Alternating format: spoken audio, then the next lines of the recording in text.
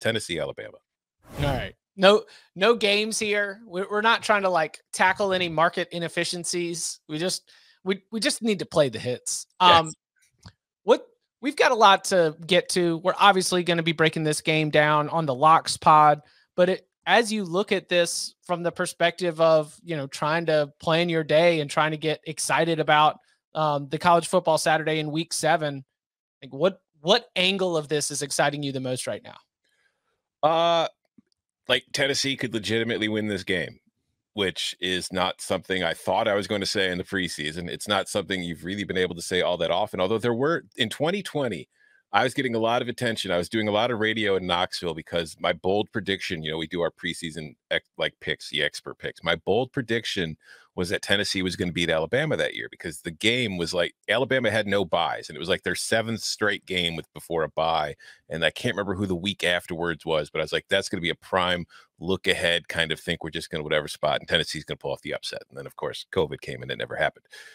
But I do think this year, we don't know Bryce Young's status. I expect he'll play. If he doesn't play, we saw like last week, Jalen Monroe they weren't able to pull away from Texas A&M. And Tennessee's defense, I think, is not nearly as good as Texas A&M's. It's probably more on par with Arkansas's, which we did see Alabama do okay without Bryce. But defensively, I don't have the same kind of faith that I have in most Alabama defenses in recent vintage for them to stop Tennessee from scoring. I think it's kind of, when I watch Alabama right now, I feel like it's Will Anderson or bust on defense. Like if he doesn't get to the quarterback and force a throw or get a sack, you can get to them.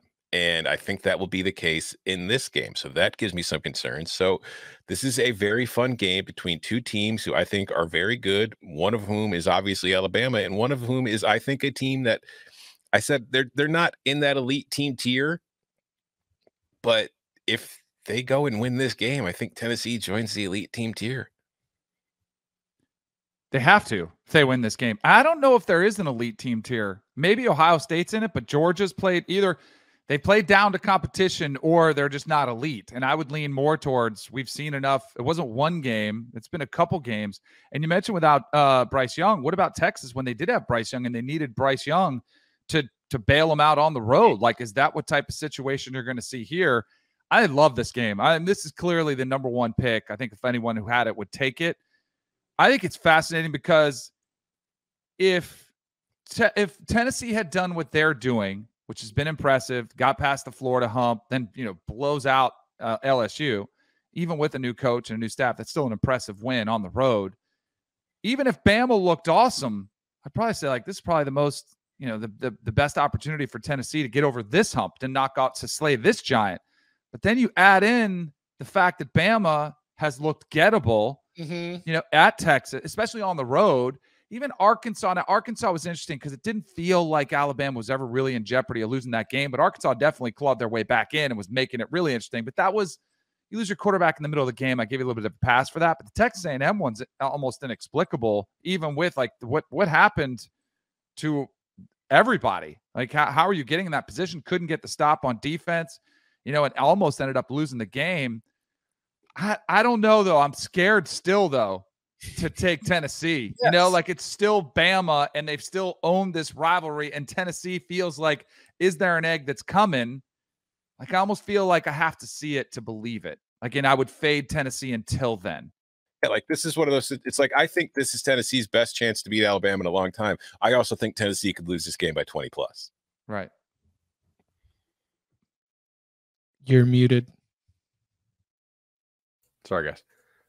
If it happens, it's because they can't block Bama's rush ins, and Bama's able to, kind of play sag coverage. If you think about it, like the only team that Tennessee has played that has really, really comparable pass rushers to Bama is kind of LSU, but they handled Pitt okay, right? Like Pitt was like Florida's pass rushers are not very good, right?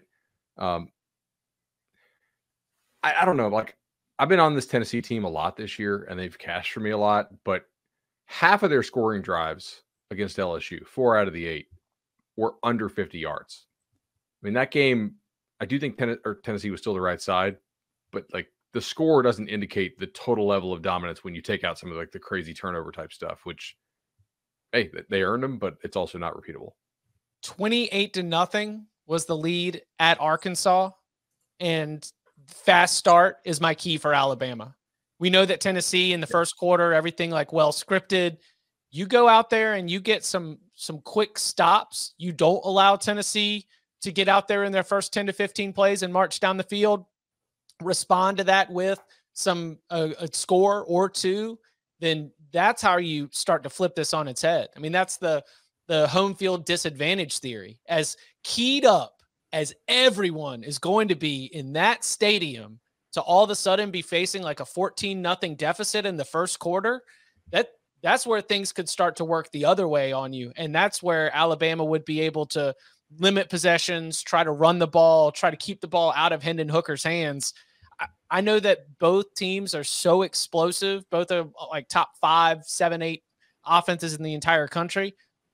I know that the game is never over, but I feel like I'll be able to take the temperature of this game after the first 15 to 20 minutes and have a feel for what we're going to be looking at coming down the stretch. I mean, 15 in a row, and 13 of those have been by double digits. There is a lot of baked in supremacy that is built into this rivalry over almost a generation. So hot start. Don't be overcome by the moment. All those first 15 to 20 minutes feel really significant to me.